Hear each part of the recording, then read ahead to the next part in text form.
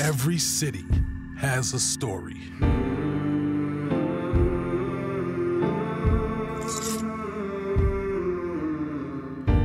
Rochester, the young lion of the West.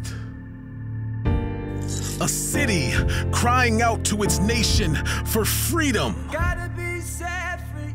I believe that every city, every nation, all over the earth receives identity and purpose from God. So I believe that Rochester, a lot of prayer with Finney and others have been sown into Rochester.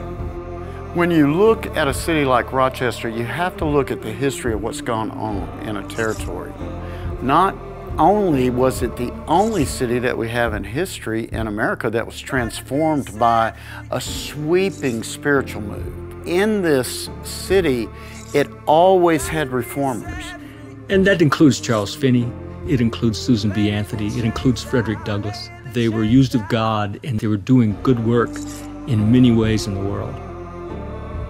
I think without a doubt, particularly for someone like Finney, who thought that if there was real revival, that it should have an impact on the culture. He preached very strongly, right after salvation, he preached very strongly the end of slavery. Finney would read the Word of God and then he would look at the church and he said, well, these don't match up, right? Same thing with Frederick Douglass. He read the Word of God and saw what God said, and then he would look and see that the way people are being treated is not consistent with what the Word of God says. Rochester was the place where he wanted to publish his own newspaper, the North Star. And so the North Star was his mouthpiece to really be able to hold the country accountable to live up to the ideals of freedom, liberty, equality, and justice for all. And so from this city, you see that God was gathering people. It had a DNA, it had an identity for people to be a voice that would change a whole nation. We are a people on a hill, a beacon for the lost.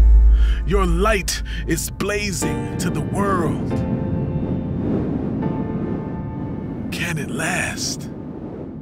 But when you take God out of the answer, and when you look at answers with man being at the center of it, see that one of the problems with humanism, it assumes that man has the answers for all things. It assumes man has some innate ability to resolve the problems that mankind creates.